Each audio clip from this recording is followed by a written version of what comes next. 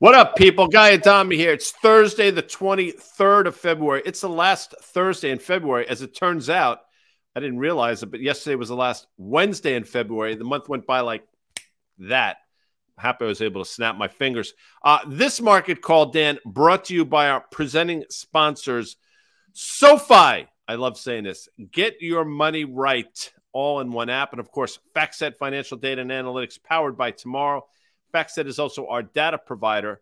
In a few minutes, and a few minutes is typically brief, EY from SoFi, who is currently on with the SDs on the IC, but she will be joining us, I guess, from the floor of the New York Stock Exchange or parts unknown. She will be joining. Do not ask me what an SD from the IC is. I refuse to answer. Interesting day here, Dan.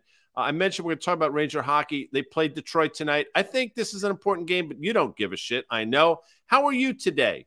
You know, I do care. No, you don't, Dan. I just don't care on the market call. You know what I mean? No, listen, I care all the time. Market call, OTT. I mean, I'm immersed in Ranger hockey. You are that.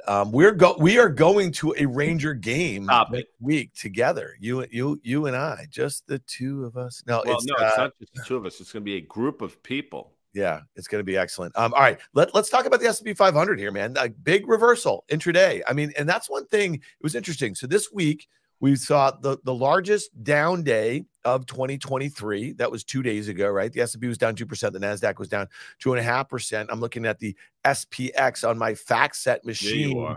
We traded as high as 40.28 this morning. We traded as low as 39.70. That's a pretty good 60-ish. Almost 60 range. Handles. Yes, 60. I can do that math. Handles, as they say in the biz. So I don't know. What was the cause? I woke up early this morning, and I saw a headline, futures up as equity investors get in line or get aligned with like the rates market or this. Yeah. I was like, that's the dumbest headline. Like, why would the futures be up? If they are going to get in line with what's going on with rates, the market's going to be down a lot, guy. And I know, all right, am I speaking to my dogma, as you might say, a little bit? Sure. But like the idea that we have a Fed funds rate that's going to be pinned above 5% in the not so distant future. And to your point that you made on numerous occasions, if it goes well below 5% anytime soon, when the Fed raises above that level, it's not going to be for good reasons, and it's not going to be equity market friendly. A lot of strange things. And listen, first of all, the people that write those headlines for whatever publication or, channel, I mean, they typically, they don't know, as they used to say, they wouldn't know preferred stock from livestock, which is one of the great lines, by the way, of the great movie Wall Street. I just love that movie. It's so quotable.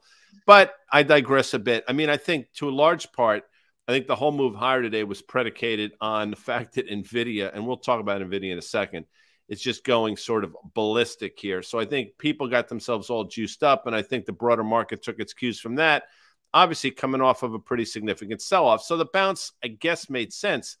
The reversal is something you have to sort of bookmark. We talk about this all the time. A few times a year, maybe more than a few times a year, you get these days where you have to pay attention to what's going on. So the reversal today is something to keep in consideration. Again, a market that had every reason to rally today and did early, should have held, did not. We'll see how the day closes out, but this is one of those days you want to watch really closely. And I'll just sort of say this.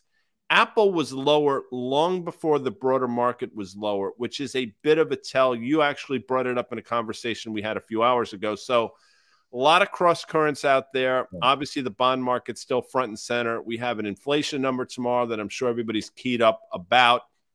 And you continue to have these Fed officials to come out and talk about as hawkishly as they have for quite some time. So we'll see how it shakes itself out, is my want to say. Yeah, so I want to hit this tweet from David Rosenberg. Please, I love Rosie. We call him Rosie. Yeah, no, this is good. I mean, we've been talking about the kind of like just the change in sentiment that went from a hard landing. Remember last late spring, summer, guys like Jamie Dimon were talking about an economic hurricane. Yeah, sure. Coming.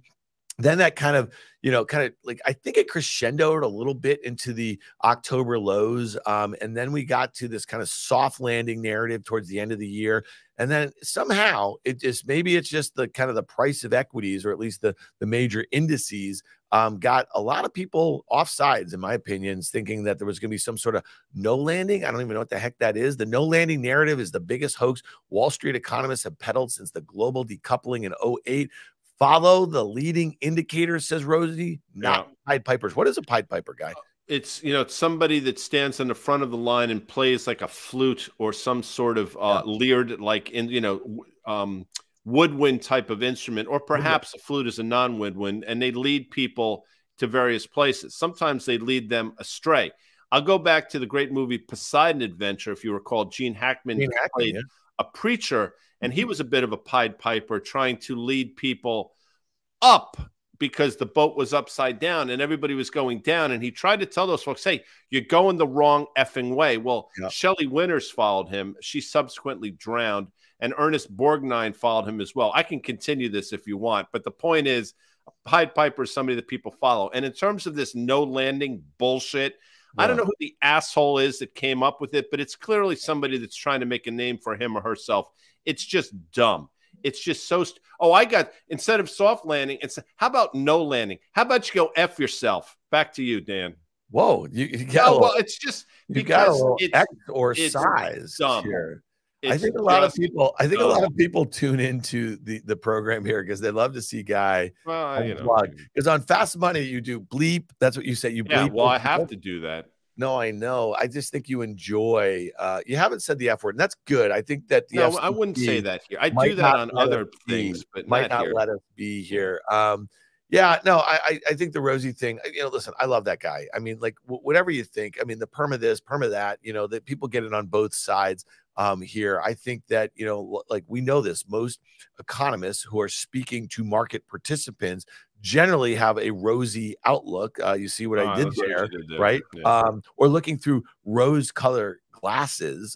Rosie is there to kind of pick apart, I think, the universal, you know, bullishness that exists, whether the markets are up a lot or whether they're down a lot. I mean, it's just that simple. I like his work. Let's look at the S&P 500. And real quick, yes, I do as well. And, you know, when you get labeled, like Tony Dwyer, for example, when he was bullish and correct, you thought Tony's always bullish. Well, it's not true. You know, Tony's now bearish. He came on Fast Money the other night. He did a podcast with you. So people, it's just, everybody wants to be quick to label.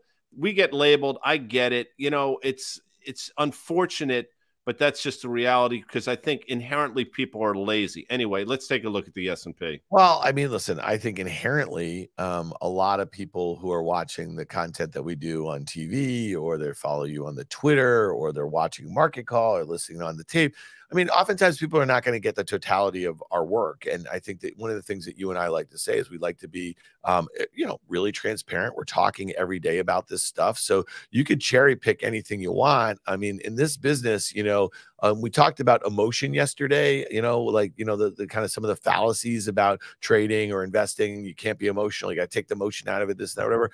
All that stuff is in this. And when we think about how you and I kind of talk about markets, we talk about what we're doing in the markets, that sort of thing. I mean, listen, we reserve the right to change our mind. And, you know, this was one. Let's just actually, let's go to this tweet and maybe somebody, Mark Erlandson, he tweeted at us, Guy. NVIDIA, you men certainly took a swing and miss about it. Well, I responded to that. I know, but I just want to say this is like, okay, we're commentators, man. I mean, like, you know, I had something to say. You know, we got, you know, maybe a coin flip of being right and all the nuance and this and that, whatever. You know, we will tell you if we have a position, if we're trading it, if we're long it, short it, this and that, whatever. I don't remember saying anything about a position I took, and I'm not trying to divorce myself from like what I said. That quarter was fine. That guidance was fine. Does it deserve 12.5% on a $500 billion market cap, Guy? You tell me no. And so if you want to kind of cherry pick some of the thoughts that we had, whether it be on Fast Money or here or whatever the hell you want, that's fine, dude. That's on you, man. I mean, like, as far as I'm concerned, like we're just kind of telling, this stock could have easily been down 10% on that quarter and the guidance that they gave, Guy. So, you know, I mentioned it, first of all, again, and I responded to that. I said I can only speak for myself, and I was wrong. I would have felt really badly about myself if I had come on and said, you know, stay with NVIDIA here. It looks great. The momentum, blah, blah, blah. And they came out And basically, the quarter would have been interpreted differently. Instead of being up 12%, it was down because, quite frankly, the valuation does not merit this current stock price. Again, just my opinion, but I was wrong. That's fine. You know what? In retrospect, if I had to do it over again, I probably would say the same exact thing because it's a disciplined thing to say. Let me just point this out, and I mentioned it last night. I think in terms of earnings, NVIDIA was down 33% year over year, and I think revenue was like in the 20s down year over year, and the stock's the same price as it was last. 225, 230 is the exact same level we were a year ago today. So you make your own conclusions. Now, Karen pointed out that interest rate, yeah, I get it. A lot of things have changed over the course of a year. You know what hasn't changed? The fact that now the stock is really freaking expensive, trading north of 50 times earnings and probably now close to 19 times or so revenue. Now, if you believe that they're on the cusp of this AI thing and they're going to be the, you know what, as you say, have at it, people. Valuations won't matter because they'll grow into it. I've heard that argument before. But this is a stock that I think it right now is sort of divorced itself from reality. And you're going to have a day today where it probably trades north of 3 times normal volume. So we'll see how this one shakes out.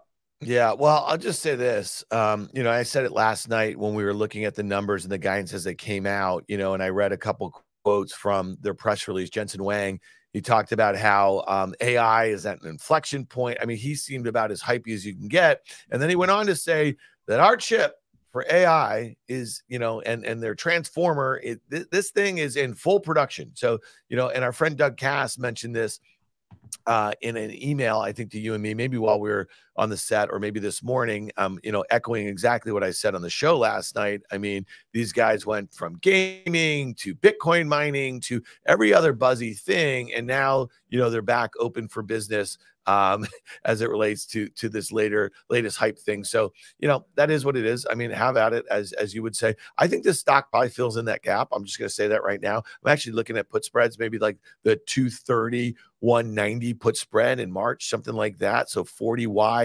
I'll pay less than 25% of the width of that guy. How's that as a trade? I'm going to mock that up as we talk before we bring in EY from SoFi. LMX just said, Guy, Microsoft gave bad guidance and you're bearish on the stock. True.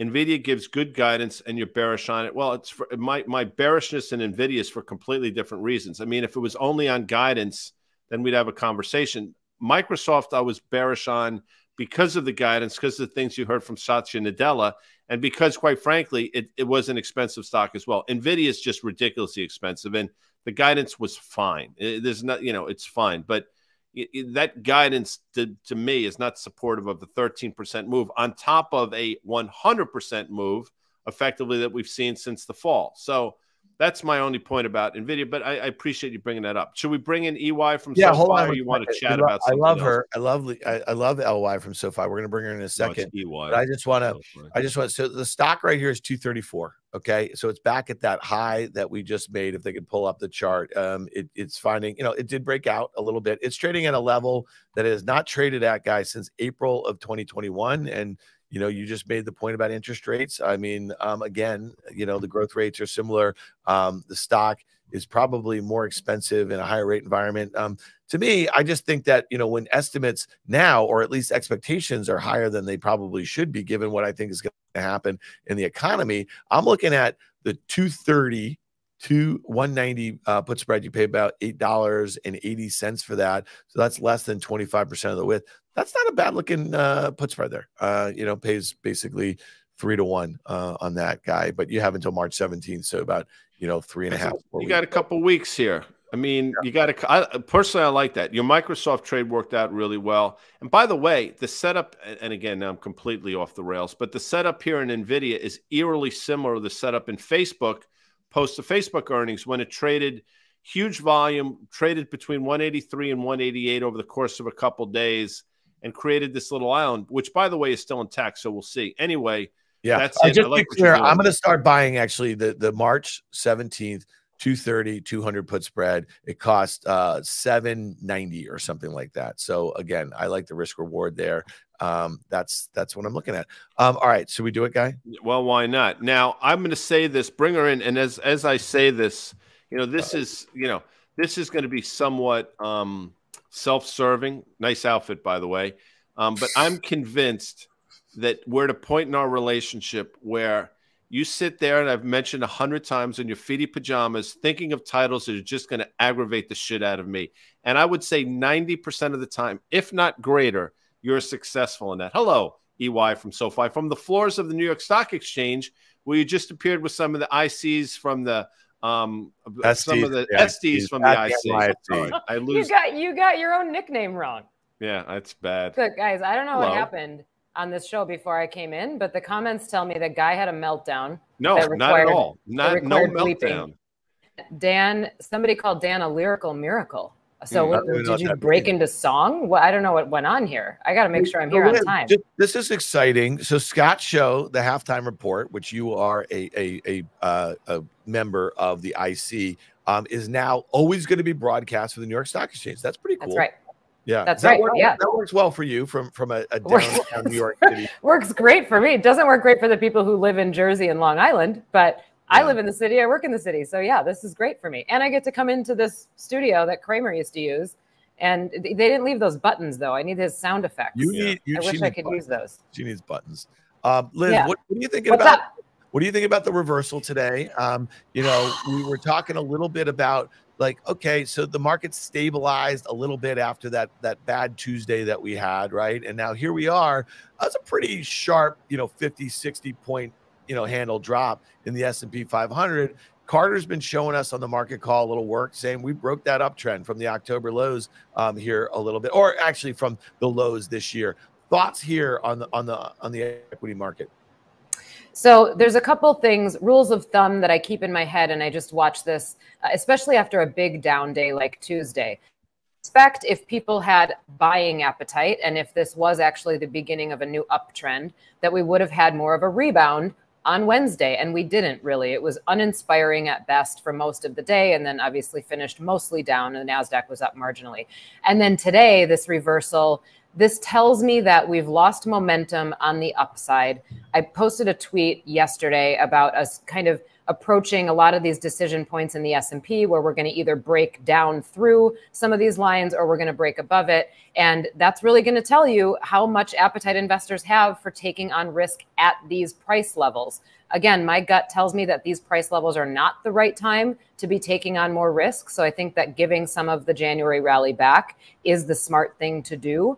And we have to reprice in all of the uncertainty that's still out there. But here's the thing. I'm right now feeling probably more short-term than I ever usually do. I don't usually speak in short-term statements, but you have to look at it over almost a 30 to 45 day period. And I would say we're in kind of this in between, in the meantime market until there's a catalyst that takes us, my bet is to the downside, but we just haven't had one yet. And I think people assume that we've priced in all of and digested all of the rate hikes because they're in the Fed futures, but I don't think they're in the equity market yet. Now you said it's interesting. People say you said something really important, and that comment in and of itself suggests that the rest of the stuff you say is not important. I would say you always say important things, but I think it was 3 or 4 weeks ago you said, when Dan and I were, again, the market was rallying and we were questioning some of this stuff, you said you went to some of your mentors. You didn't include Dan and me, by the way, but you went to your mentors and they said, stay with your work, stay with the process. And by the way, I think within a day or two, that proved to be the top of this, the rally we've seen. And that, I think, is an important, I want to bring that up because it's important to stay with the process. People, price has a way of changing the narrative, and I understand that. But if you stay with the process, and if your process is sound, things seem to work themselves out. And as we're sitting here today on the back of his pretty significant sell-off yesterday, the fact that we've reversed lower today, and I mentioned it before you got here, this is one of those days that I think we'll come back in a few weeks and say, that sell-off on the Thursday, that reversal was really an important day. And, I'm looking at Alibaba, which reported earnings, and a few people have mentioned in the comments reversing lower. I mentioned Apple was sort of leading us lower. So a lot of these cross currents, EY, are sort of completely lining up with a lot of the stuff you've been saying over the last few weeks. Yeah, so there's another rule of thumb, and nobody write this down and hold me to it, but it's just one of those things that you kind of, what the gut feeling. So when the market is down, when the S&P is down 3 days in a row, if it's in an otherwise upward sloping pattern, usually on the fourth day, you see a positive result. That is not what happened this time. So that tells me now, if this would be the fifth day in a row that we'd be down, that tells me momentum on the upside has left the building, so to speak. And what my mentors said to me, one of them in particular said, I think you're being too hard on yourself, right? That you're worried about being wrong here and that things are not going your way. Again, stick to it, wait it out. You know that things always overshoot on both the up and the down. So maybe we overshot a little bit on the upside, and you do have to kind of wait it out. And look, here's something I've done over the past 30 days. I've sat with myself maybe once a week and said, okay, I'm going to do what I can to pretend in my own head to make the bull case. I'm going to go and make a statement, and I'm going to try to really get behind it and feel good about it. I run out of reasons for the bull case after about 1 or 2 bullet points, and I don't feel good about it. And the reality is I try to be responsible about what I tell people to put their money to work in. And I don't want to tell them to put money to work in stuff that I'm pretty sure is going to go down. One last anecdote I will say. I got asked to speak at an event, I believe it's in April, mid-April sometime. And it would be me and one other strategist, well-known strategist in the space. And the idea was to have us face off against each other. So obviously this other strategist is more bullish, right?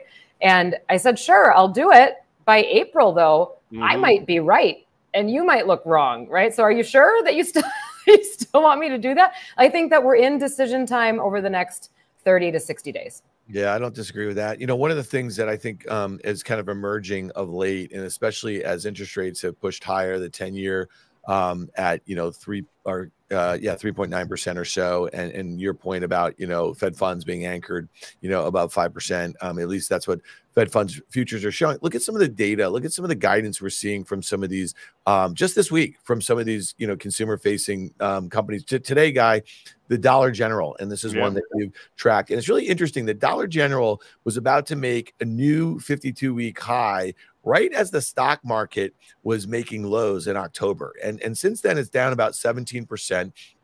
Pretty nasty breakdown here on a miss, a revenue miss. We saw what Home Depot had to say. We saw what Walmart had to say. It was interesting that Walmart, this was on Tuesday, had kind of recouped some of those early losses and closed up on the day. Well, it's been the next 2 trading days, giving all of that back. If they could throw the Walmart chart up there. And then this is one guy that you flagged, and I think we're going to talk about it on Fast Money tonight. Look at this, this Domino's, this DPD. And this is also something we've been talking about, some of these kind of staples, consumer product companies. I mean, that is a textbook head and shoulder top there, and their guidance was not particularly good. And I think some of these companies are getting to a point where all of these issues with wages and higher input costs is just higher. It's just harder at this stage of the game, with rates where they are, with consumer savings going down, with credit going up, or at least personal credit, the numbers, they're not able to pass through. And then the other one, pull up Netflix here. Netflix is lowering prices. Now, this is not in the U.S., but they've just instituted price increases. This was last year in the U.S. They also are adding this ad-supported model, but they are lowering prices in other parts of the world. So I think it's becoming harder and harder for some of these companies to pass through increased costs. It's interesting. It was the guidance in Dollar Gen that scared people. And to your point, that got, which basically at the lower end, they cut in half their EPS growth guidance, which is significant. And, that comes down to your point, margins. These companies can no longer, they can no longer pass on these costs to the consumer. And when that happens, margins contract and you start to lose it on the EPS side of the equation. And that's what we're seeing. And we're seeing it across a swath of companies. And that's the next iteration, right? Companies can pass on costs until they can't. That's not meant to be glib. It's just true. I mean, a number of companies have been able to do it successfully, and then you get to that point where they no longer can. And that's seemingly where we are, and that's going to start to cut into margins, which cut into earnings, which theoretically should cut into the valuation or basically the multiple you pay for these earnings, EY. Yeah, I don't think so. Absolutely. And look, it's kind of – oh, am I not here? You're back. You're back. You got me?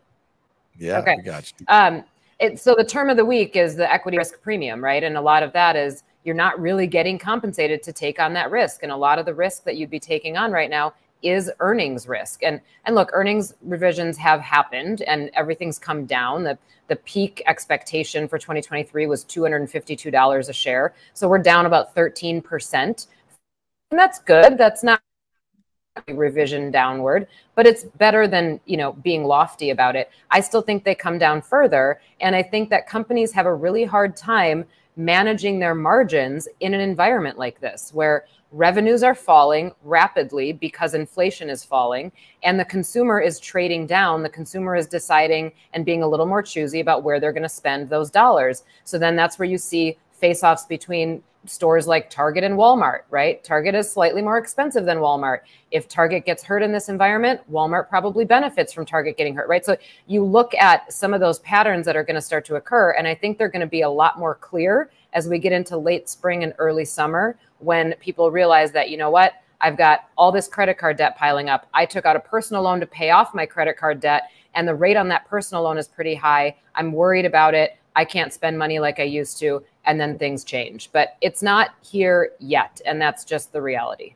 All right, let's talk about your note this morning. I thought it was really interesting, Liz, because you start out by saying this one may be a bit more short-term oriented than normal here. And so this is on the SoFi.com investing blog. So you guys can check it out. You can check out the blog on our Twitter at Market Call, MRKT Call, and obviously at Liz Young Strat. So check it out. Subscribe to her newsletter so you get it in your email box, and then you're always going to hear her Thursday to talk about it. But this one was interesting. You're talking about just kind of some of the components of the rally that we had year to date, and I do think it's interesting, and I want you to kind of break down what you're seeing. But you know, the S&P's up only 4% right now, a little less than 4%. The NASDAQ's down, up a little bit less than 10%. I mean, these were, they've given back at least half their gains, from their highs here. So talk to us about what your take was on the makeup of the rally and where you think it's going on a short-term basis. I know you hit that a little bit, but some of the data that you have in your note. Yeah, well, and the other thing I would mention too is we gave back the rally in the stock market. Look at what happened in JNK. February month to date, it's down about 3.2%. So maybe it's starting to finally bleed into the corporate credit market as well. This chart, it looks dramatic, but that's on purpose, right? It's showing you what happened in 2022. So the worst performing sectors of 2022 actually turned into the best performing sectors of 2023, almost in perfect pattern, right? And that tells you that it was mostly rate driven. If you think, and you have to oversimplify this stuff sometimes, what happened in 2022 was rate driven on the downside. What I think the rally we saw in 2023 so far is rate driven, but on the upside in the equity market. So the piece is titled Splitsville. The trends went in different directions. There are a couple things. There are indicators that are moving in different directions. There's another chart in this piece. If we have it on here, bring it up. Otherwise, you can just, there it is. Perfect. You knew I was going to say that. This one I think is really interesting. And Guy, I know you talk about this all the time. This is the relationship between the 10-year yield and cyclical stocks. Now, if 10-year yields are rising, usually that means economic boom. That means good things for growth are coming. You see the 10-year yield here has spiked up and cyclical stocks have sort of stayed at the bottom. They're kind of muddling along. So here's the thing where I think the equity market actually did sniff this out correctly and continues to sniff this out correctly. Yields are not up for good reasons. Yields are not up because cyclicals should come back or because we're in the beginning of a new cyclical bull market or a cyclical expansion in the economy. And I think the equity market, I said in my piece, I think the equity market is right as rain about that. There is still a reason to be skeptical here. These lines likely have to come back together. And the question mark remains, which one has to move the most? I love that. It's fantastic. I'm so happy you brought that up because rates are not going higher because things are so rosy. Rates going higher for the wrong reasons. And this chart illustrates exactly that. A couple things in no particular order. Since you mentioned Splitsville, in your cheerleading time when you dated the quarterback, were you able to do a split? I never dated the quarterback. Yeah, you did. I think he was a defensive player I went to prom with. Sorry, I think he was on that. defense. He's a big guy. No, I was not no. There was a lot of jumping. We did a lot of gymnastics, but no, none of that stuff. That was more like a dance team thing. Now, I like the way by the way, it was when I was a cheerleader, we won state. We won the state cheerleading championship. Twice while I was on varsity. Yeah. And you appeared in Wizard of Oz. So, I mean, you had it all the bases covered. Next question. I mean, I see what you did. See, balloons are all in the news, and you decided to bring in one of the titles, Up, Up, and Away. Of course, a song from I believe it was the Fifth Dimension back in the 60s, In My Beautiful Balloon. Well done by you. It's right on. I believe that was Marilyn McCoo and Billy Davis Jr., Dan. Dan is like, okay, I'm done with you now. Anyway, back to you, Dan. Yeah. Okay. Well, listen, that was a great note. It was a great note. You know where to find it. Guy, anything sticking out to you? I just want to hit one other thing. You know, we've been talking about geopolitical stuff here and there, and yeah. You know, the situation, obviously, it feels like in Ukraine's going to get worse before it gets better. It feels like the temperature with us and China is just getting dialed up here. It seems that, you know, the Taiwanese are sending some of their troops, you know, here to be trained. This is not great. And so when we think about, you know, I'm not one of these doomers when it comes to, I think most geopolitical things, you know, end up working themselves out diplomatically, right? And I don't really, it's not on my bingo card that we're going to be in some sort of, you know, kind of shooting war with China anytime soon. All that being said, I mean, any sort of embargoes that go on, whether they be economic, whether they be militarily of Taiwan, and there's some disruption with supply chains. I mean, we're sitting here looking at the SMH up 2.5%, largely because what's going on in NVIDIA. AMD's up in sympathy, Taiwan Semi's up in sympathy here. But to me, man, I feel like the semi thing has the potential to maybe make look what's gone on because of Ukraine, Russia with energy really bad. I mean, like it could be like it could look like, just make it look like a non-event, like what could happen with look semi. I mean, yes, I am not a doomsdayer, you know, we don't want these things to happen, but you read the tea leaves, and what I mean, in a word, what we're seeing is an escalation pretty much on both sides, by the way, and nobody seems to want to back off right now, and there's no détente. And to your point, the Russia-Ukraine thing, unfortunately, probably continues to get worse before it gets better, if at all. And, you know, U.S.-China relations are probably as frosty as they've been since pre-Nixon administration. And I remember those days, believe it or not. So yeah, both are vying for economic superiority. I mean, both have a lot at stake here. The reason one of the things that scares me, though, and I've said this a number of times, is that I think the Chinese are willing to lose battles to win war. And we're not sort of set up that way. So the unfortunate reality is I think the rhetoric will continue.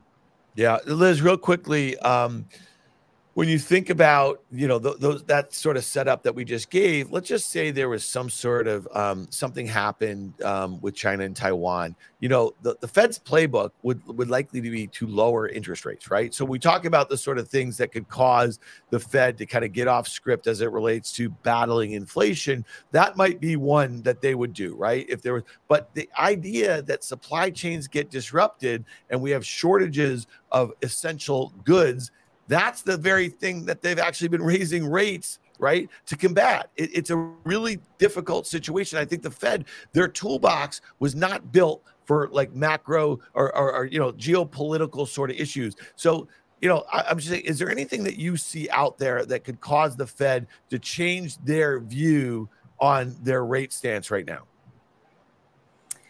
No, frankly. And I think, you know, even if something did erupt between China and Taiwan, I don't think the Fed cuts rates unless it's something that sends ripples through global financial markets and makes markets stop functioning how they should. And I'm stressing that last point because, look, if there was an event, would the market go down? Yeah, probably. Does that mean the Fed cuts rates? No, absolutely not. And I don't think that they should in that environment, because if it's an event geopolitically that is, like you said, is going to disrupt supply chains or is going to kind of send shockwaves of fear throughout financial markets, leaving inflation where it is not the answer, right? So I don't think they would cut rates in that scenario. And I think that it would be a time where a couple rude awakenings would occur. First of which is that it would be an event that we weren't really prepared for anywhere around the globe, right? We're prepared for the consumer to weaken. We're not prepared for a war to break out in Asia.